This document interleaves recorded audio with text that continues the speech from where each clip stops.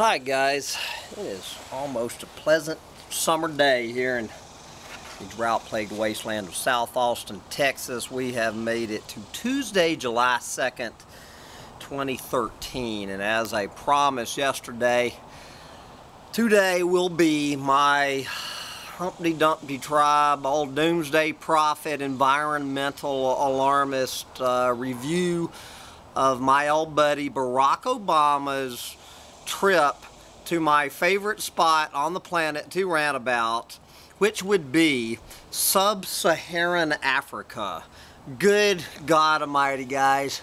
Obama in sub-Saharan Africa. Turn me loose and let me go. This easily, I could sit here on this rock, I could burn up this battery, this video card, everything else, so to somewhat to try to rein me in about Barack Obama going back home to Africa.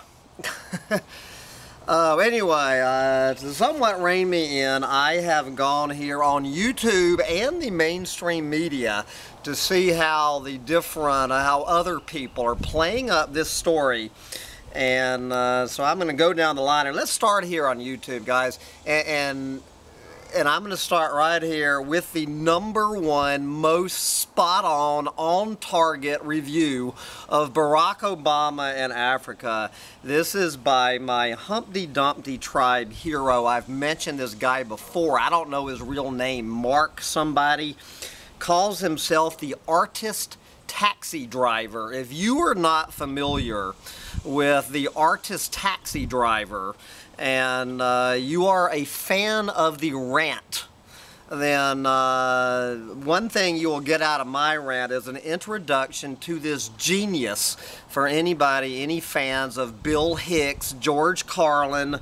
I want to introduce you to my hero. I have to admit, I am very jealous of this guy. I wish to hell that I had his talent of the rant. So he has about a 9-minute review of Barack Obama in Africa called Obama Visit to Africa, Rubber Bullets and Stun Grenades. So I will put the link. It'll be the first link on here. Now guys, I need to warn you about the artist taxi driver. If you are offended by the F word, you will probably be offended by my Humpty Dumpty Tribe hero, because my guess in this 9 minutes review of Barack Obama in Africa, he uses the F word about 900 times, since he uses it about 100 times a minute. So you have received that warning. Okay, now for a little more serious and a little less accurate rendition, the best YouTube I have found on the issue is this 24-minute one from Al Jazeera.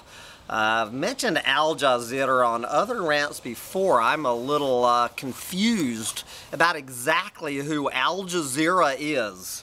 But anyway, leave it to them Arabs to come up with the best review of Obama in Africa, coming out of some news agency controlled out of Qatar, I believe.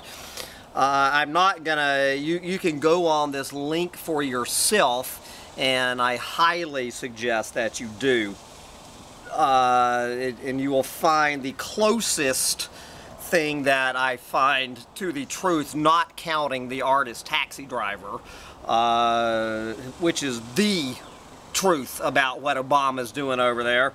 But if you want to hear a little more fleshed out version of it, and at least Al Jazeera, unlike any mainstream media article that I found on anywhere on the Yahoo News survey of mainstream media, at least Al Jazeera puts right up front, right the first thing they talk about in their 24-minute video is the U.S. Army's presence in Africa, my guess is, was never mentioned by the U.S. Commander-in-Chief, Barack Obama, that the U.S. military's ramping up presence in Africa. I've had rants about this before. The AFRICOM, basically the behind-the-scenes U.S. military invasion of Africa. Let's make no mistake about it, where the U.S. government's presence in Africa, at least in the way I understand it, 35 of their 54 countries, is the U.S. military. Okay, but I'm trying to somewhat rein in this rant, and so since Barack Obama, you better believe, was keeping his mouth shut about the U.S. military in Africa, and was in fact over there as a cheerleader for the U.S. corporations ramping up in Africa, and the little poster boy being hired by everyone from General Electric to Exxon, and Walmart, no doubt, was cheering on Obama. Let me just look at some of these mainstream media's stories. The single best mainstream media, why am I not surprised, was by my analysis of what's going on there, was from the Christian Science Monitor. Their in-depth analysis, which I do recommend. Again, it's getting a little farther from the truth. Christian Science Monitor, Obama's partnership of equals in Africa. Both sides must step up. And so actually the Christian Science Monitor gets Hambone Littletail's nod of approval of somewhat what's going on over there. That is just the latest. He's just the latest American president talking about this ramping up a partnership between the U.S. businesses in Africa. And so that brings me to this, and I'm going to put links to all of those guys. Here's one from Associated Press, probably the one that captures the mainstream media's play on this trip, is this mainstream media analysis by the Associated Press. Obama courts Africa's business on trip's final leg. And the main way that the U.S. Mainstream media is playing this up is talking about this partnership in trade. Guys, let's cut to the chase here, as I did for anybody not understanding this and not wanting to listen to the artist's taxi driver's string of profanities, which I have promised not to use here. Guys, Barack Obama is in Africa to ramp up the U.S.'s grab for minerals, for oil and minerals. This is what the poster boy of everyone from Exxon to General Electric. The trade is pretty one-sided. What the hell does the U.S. have to offer Africa anymore? There is absolutely nothing that the U.S. has to offer Africa. The only thing that those people want from us is moolah. They want the aid money and they want the food. We're not manufacturing anything anymore. Now, to the degree, I guess, that Walmart is a U.S. corporation, of course, what does Walmart sell is all of this, you know, planet-eating shit, most of which needs to be plugged in, is made in China. Guys, yeah, Walmart has a lot to gain, and of course General Electric, to the degree that GE is making all of this planet-eating big screen TVs and washing machines and everything. There's no wonder that the new U.S. aid being promised by Barack Obama is to ramp up the production of electricity in Africa, because they don't have anywhere to plug in their washing machines and their flat screen TVs and their iPod chargers and their laptop chargers and their digital camera chargers. So yeah. So what? I guess Barack Obama's talking about us spending $7 billion of U.S. taxpayers' money to give more Africans access to electricity. Can you say the planet eating? Of course, General Electric is cheering on Barack Obama over there, because GE, I'm sure, although their products are being made in China and Indonesia and whatnot, I guess they are being sold in Walmart. And you better believe in that small interim between now and the time that Africa collapses under its own weight, that Walmart and McDonald's Corporation will be ramping up in Africa. That is what the United States has to offer Africa, is Walmart and McDonald's. But beyond that, there's nothing we have to offer them. You know, and of course GE as a player in the global arms trade. Yeah, that is what we have. We have to offer Africa is guns. Do you get it?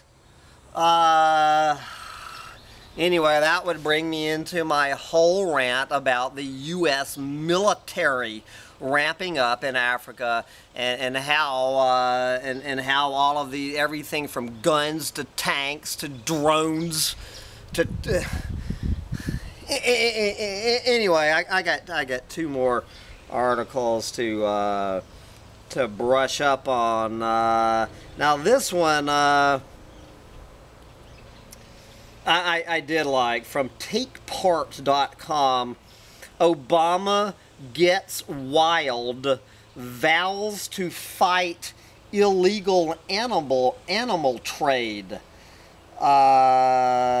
This is a quote from him, from President Barack Obama. Poaching and trafficking is threatening Africa's wildlife.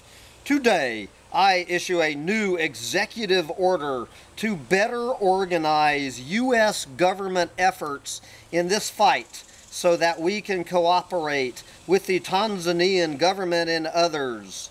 Blah, blah, blah, about how concerned Barack Obama is with poaching and the illegal wildlife trade. Okay. For any of you who do not, as much as I applaud Barack Obama on this horseshit initiative, for anyone who does not understand this, including the reporter for TakePart.com, who never mentioned this, if Barack Obama is concerned about the illegal wildlife trade coming out of Africa, he will cease and desist all trade with Africa. Okay? if you want, how many rants have I had about elephant poaching, pointing out the ramping up in elephant poaching and all of this other wildlife trade in Africa is directly tied to the ramping up of China in Africa. The more and more that China gets involved with African trade, who do you think the illegal African wildlife trade is piggybacking on? It's piggybacking on the ramping up of Chinese trade in Africa. Africa going over there looting all of these other natural resources, these legal natural resources to loot. You better believe that the illegal natural resources of wildlife trafficking is taking full advantage, including full advantage of all the guns going into Africa from China. Where do you think the guns are coming from that are being used to kill the elephants and the rhinos and the lions and on and on? They need the guns. Number one, the poachers need the guns from the China and the U.S. to kill all these animals, and they need all of these damn ships going back and forth from China and Africa and more now the U.S. and Africa to ship all of this shit on. You had better believe, guys, that as you see in China-Africa trade relations ramping up the illegal wildlife trade, the boon to the illegal wildlife trade brought on by any increased trade with the U.S. is going to completely dwarf whatever the planet-saving Barack Obama is doing to help the wild animals of Africa. And as long as I'm on this, I only have one more mainstream media story to talk about. Anyway, guys, let's cut to the chase here. If Barack Obama gives a shit, or as the taxi drivers say, a flying F word about human Africans or African animals, he would be handing out condoms. Do you get it? Nowhere have I found in all of my research about Obama and Africa, I have completely failed to turn up the word overpopulation, which is the single biggest threat to every single African, from elephants and rhinos and lions and giraffes right on up to humans. It is overpopulation. The one thing, the one item that we need to be sending to Africa is condoms, birth control pills, IUDs, the day after pill, the day before pill. You know, it is the single biggest threat, hands down, bar none, is overpopulation. If Barack Obama is concerned about the illegal wildlife trade, he ought to take whatever he's pledging, $10 million or whatever, spend that $10 million on condoms and birth control pills. Jesus Christ, do you get it?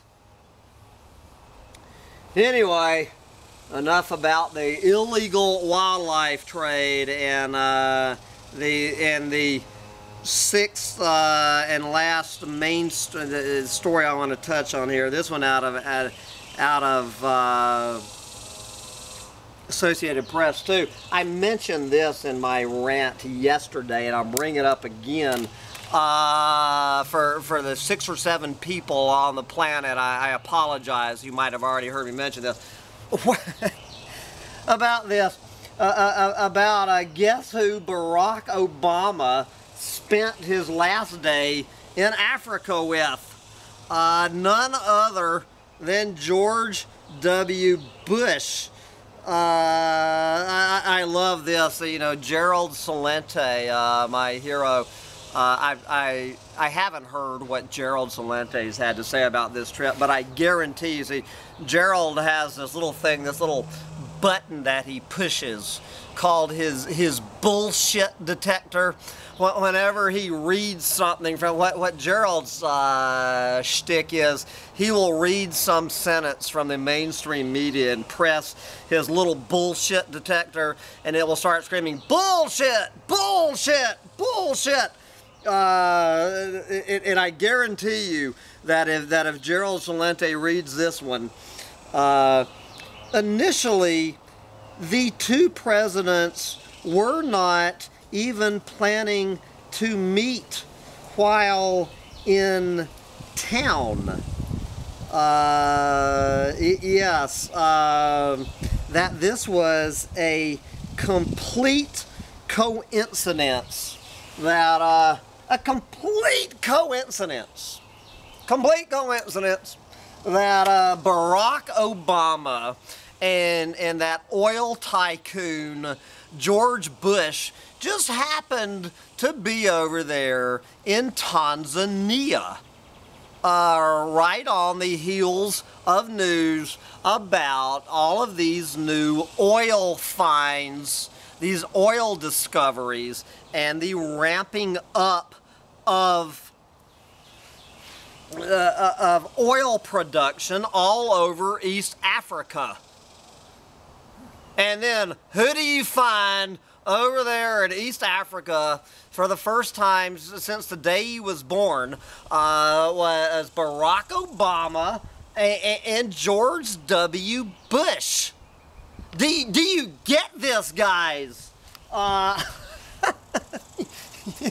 You know, when was the last time Barack Obama and George W. Bush got together in the United States? Just a wild hunch. It was probably some meeting of the Council of Foreign Relations with Rex Tillerson, the head of Exxon, talking about how we all need to adapt to global warming caused by the burning of fossil fuels that are going to be ramped up in East Africa.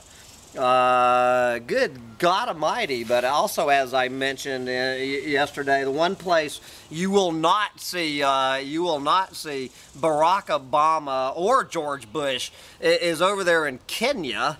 Because it's the same reason, the reason that Barack Obama was not in Kenya was the same reason that he was not in Nigeria, which is the biggest country of all over there in Africa, is because he doesn't want to be associated, you know, in doing business with these human rights abusers. And it's damn hard to find countries in Africa that where their presidents are not, you know, in The Hague and the International Court of War Crimes. So we have the two biggest war criminals on the planet, Barack Obama and George W. Bush. The two biggest war criminals on planet Earth over there in Tanzania, which just so happens to be having all of these new oil discoveries, just acting like la-da-da, we don't do business with war criminals. Well, and to Al Jazeera's credit, where they do mention in here about this horse shit about the United States claiming it does not do business with war criminals and these human rights abusers. This one of them, I can't remember which of them pointed this out, to my applause, that the United States, mainly the oil companies, have been over there in Nigeria since 1956 doing business with war criminals. Now China makes no bones about doing business. I've mentioned this in other rants, that China could give a shit. They're over there doing business with whoever will do business with them. They could get, they don't make any hypocritical pretense. The only difference between the U.S. and China and doing business with war criminals is that the leaders of the U.S. are the biggest war criminals on the planet, #1, and they're just a little more hidden about it. And so this is just one reason that China is way ahead of the U.S. In trade with Africa, and it's all but talking about, a lot of people claim, perhaps correctly, I would say this is one reason that Barack Obama, I'm not discounting it, is to play catch up with China. You know, and I think it was in, I don't even know which one, probably the Al Jazeera one, pointing out that about Barack Obama pledging $7 billion of U.S. taxpayer money to make electricity available to more Africans. Can you say planet-killing hydroelectric projects? They point out that in that one dam alone, one of these planet-eating, rainforest-killing dams in the Congo, that China is spending $2 billion on one dam to kill the planet over there in China. So anyway, right, and of course I didn't even get into this whole thing about what this is costing the U.S., this visit, the taxpayers, by some estimates, just spent $100 million to send Barack Obama. They talk about, we flew over 56 limousines from the U.S. We loaded up on airplanes and flew 56 limousines to Africa. Was part of the $100 million bill billed to the U.S. taxpayers. And now we have $7 billion billed to the U.S. taxpayers, so General Electric and Walmart can get more of these Africans plugged in to their planet-eating crap, made in China planet-eating crap. You better believe that China is cheering on Barack Obama's and George Bush's trip over there. And, you know, guys, I could go on and on and on with this rant, but I'm just going to wrap it up. And once again refer you to the artist taxi driver, because if I had the freedom on Humpty Dumpty Tribe to cut loose with my true opinions of Barack Obama in Africa, dodging those war criminals, ramping up the illegal wildlife trade, and he, over there with his buddies, George W. Bush, and a grab for the oil, I would sound exactly like the artist taxi driver. So that's, anyway, I'm just going to shut myself up here because I could see where this rant could go. And don't worry, I don't need Barack Obama in Africa to have rants about Barack Obama or Africa. And I promise you, I will have plenty more rants about both of my favorite subjects in the future. But for this one, bye guys.